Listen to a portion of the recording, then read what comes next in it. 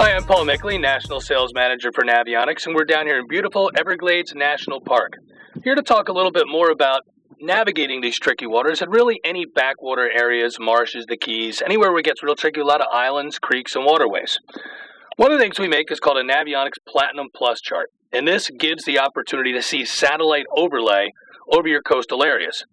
Now, on a Raymarine, which we're going to use today, but also works on Lowrance, Hummingbird, Simrad, and a variety of other plotters, once you buy the chart, you simply put it into the unit, and you want to make sure that your satellite overlay, first off, is turned on.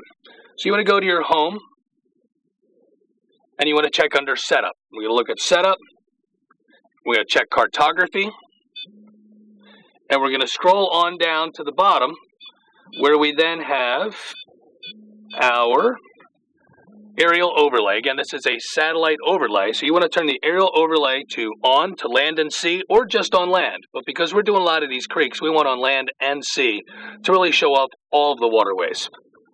Once we have that, we're going to go back to our chart. We're going to go under Menu.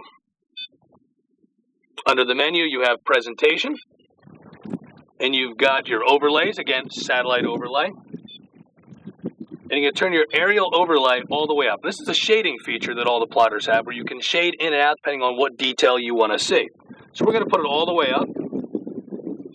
And you can see the difference right here on the resolution of the chart with the satellite overlay. And if we zoom in and out on the chart, you can actually see how clear these creeks and little bayous show up.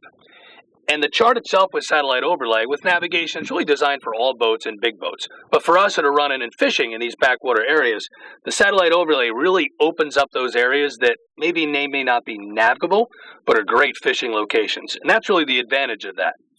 One other thing I want to talk about besides Platinum Plus is the Navionics App, which is a handy backup when you're in here in the middle of nowhere and not really close to civilization. Let me show you on the iPad, for example, but it is available on the iPad, the iPhone, and the Droid. So the Navionics app, this is our navigation layer, comes with a lot of in-app purchases. So it does have the ability to work as a GPS as long as you've downloaded that area first.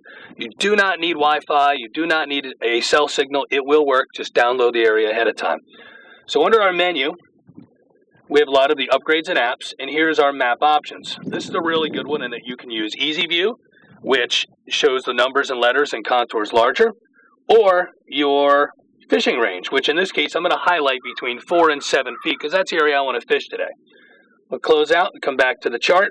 And real important down here is our sonar charts. This is called a Nav Plus in-app purchase, which is also on the Platinum Chart cartography. This is where sonar logs have been submitted by other boaters and improved cartography to 1 foot. When I turn that on, I now open up all this new cartography and contour lines to 1 foot. And you can see where I highlighted in white, it's showing there's a big shallow area right here and also a deep hole in the corner. So this is really a helpful backup or even sitting at home to play with these in-app purchases and kind of figure out where you want to go. I'm Paul Michele with Navionics, and good fishing.